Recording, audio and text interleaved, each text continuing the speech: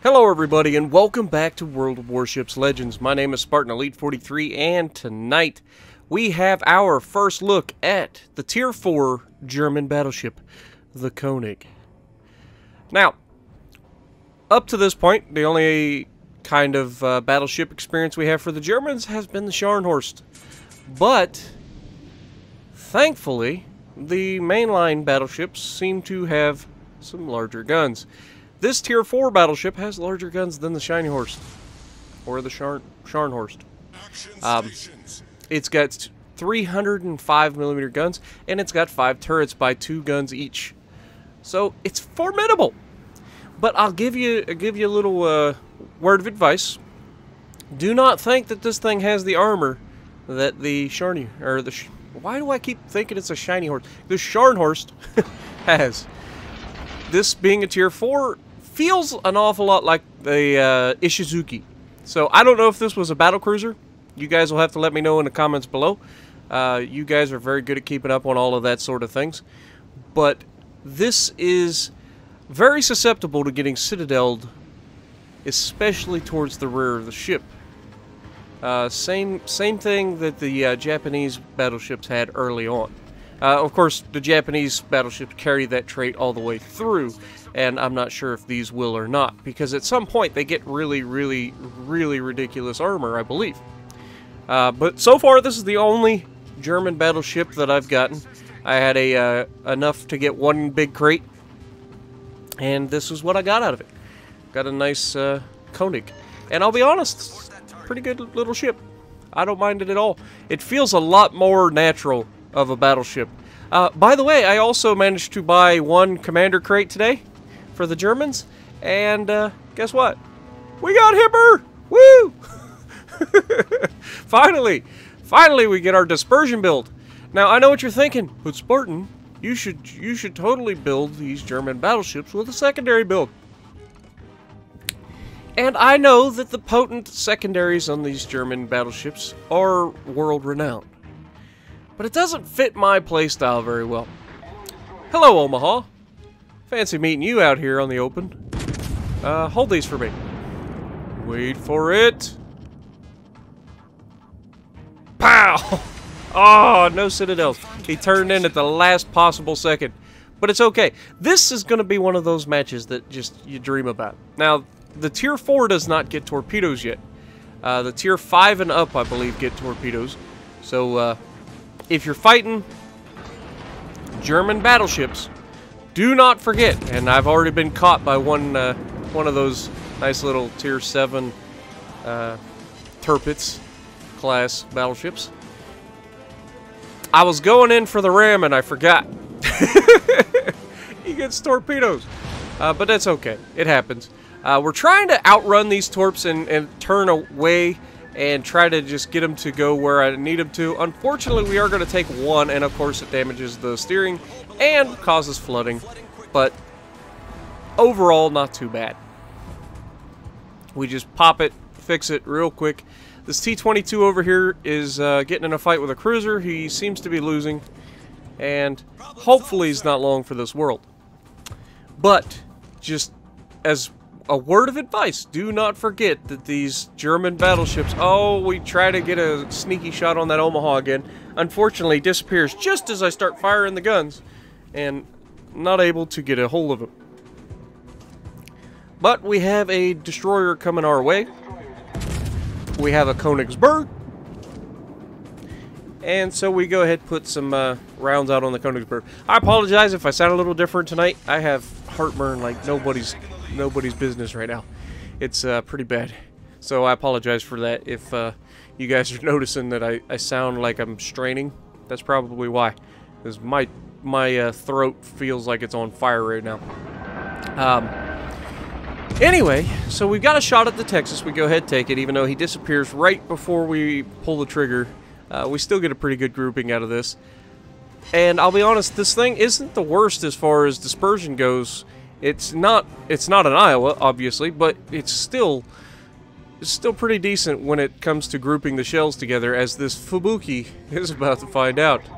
I mean, what did you think was going to happen?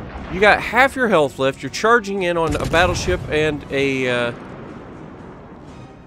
destroyer, and we put the round out and just absolutely obliterated him. He had nothing left. These 305mm guns are pretty good. They've got a decent rate of fire. They've got enough punch to get through and hurt things. Now we're going to go ahead and throw it in reverse and slow down because this Königsberg looks to me like he's about to go flying out past the island broadside on. What do you guys think? It's not going to end well for him. Wait for it. Hello, sunshine. Hold these for me. And... pow! Half his health gone, leaving him with a single bar, and we are going to be loaded in about 20 seconds. So, are we going to finish him off? Well, it looks like other people are shooting at him as well, and... come on, Spartan, you got this. Finish the kill. No, they got him first. But it's okay, because now the Omaha wants to try his luck. Now, the Omaha comes around a little bit better, but he over-angles because he's trying to turn too hard. And... good night, sweetheart. Down he goes, getting citadeled through the front of a ship, giving us our second citadel of the game. So that leaves just the Texas and the Icarus. Now, we looked at the Icarus earlier, and he was on the backside of the big island up here. He's no longer there. He is going to be coming around with the Texas. And we've got to make a couple decisions. The Icarus really, really wanted my giblets here. And I was expecting him to take my giblets, because by the time he pops out on me, there's literally next to nothing I can do, and he can stack his torpedoes, so I'm in trouble. But what actually plays out is significantly different than what I was expecting. That being said, we are about to get to see these German secondaries open up. Now, most ships, most battleships, have one set of secondaries, like the Iowa. Iowa has 20 secondary guns, 10 on each side, in a 5x2 configuration on either side. So you get 20 guns. They're 127mm. Now, Icarus showing off his ability to use radar consumable. Thank you, Icarus, keeping me spotted for that Texas. Luckily for me, the Texas doesn't seem to give a crap. So, you know, that's a thing. But I was expecting the Icarus to pop out the right side of this freaking island at any point and just nuke me. So I was ready for it. And because I was ready for it, it never happened. He's just playing around over here. He is shooting at people, and he does get a kill on our Matsuki. But now I'm in trouble, because I haven't seen him fire his torps, so I'm assuming torps are available for him. And so he's about to pop out. I don't want to go full broadside right away. I'm going to try to turn hard to port, and then I'm going to make a second turn hard back to starboard. We do get some shots on him, and look at these secondaries opening up. We don't have a secondary build. Imagine if this thing had a secondary build in this situation, because this thing has, I want to say it's 105mm secondaries, and it also has 150mm secondaries. And it's 14 of each, so roughly 7 on each side of the ship. And this Texas is about to get walloped by them. Because right now we have 9 targets hit, which is actually 13 targets hit. We have 13 targets hit with our secondaries. Now watch what this close exchange of 2 battleships passing by one another with secondaries ablazing does for my secondary targets hit. They're just climbing like crazy. And this isn't even a secondary build. This is a dispersion build German battleship. And he's just getting picked apart. He's on fire. He's trying to dodge torps. He manages to dodge those torps, but now my guns are coming around, so I'm going to be able to get some shots into the juicy backside that has basically no armor. And there goes a lot of damage for him. We're not doing the most damage here. I understand. This isn't the most damage in the world, but look at the amount of secondary hits we've gotten. In this short amount of time, we've already racked up another 50 hits onto secondaries.